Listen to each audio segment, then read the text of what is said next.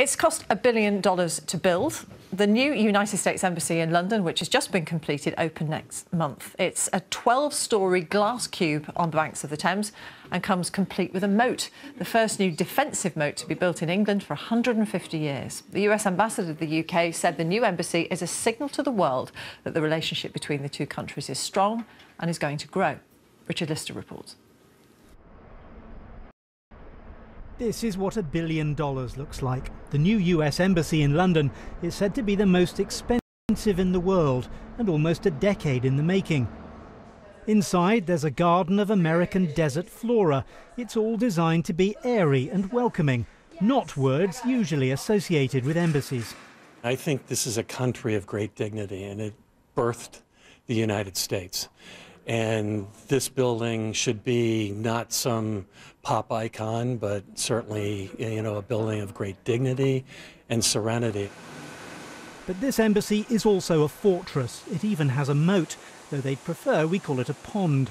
Some of the glass is 6 inches thick, a reminder that an embassy is the only place where one nation intersects with another. For decades, that's been here, Grosvenor Square. The old embassy's been sold to become a hotel. But it's a place now associated with American triumphs and tragedies. At Grosvenor Square, police warned to expect trouble waited.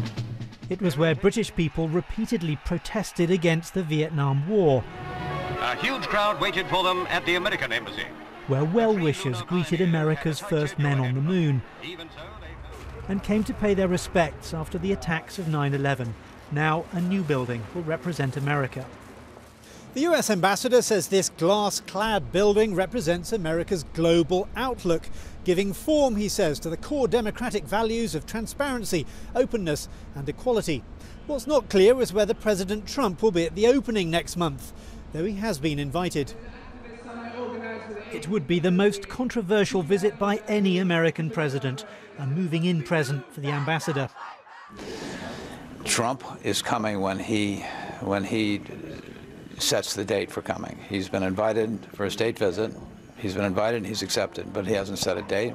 And for the ribbon cutting of this and taking a look at this embassy, that will be announced when he selects the date.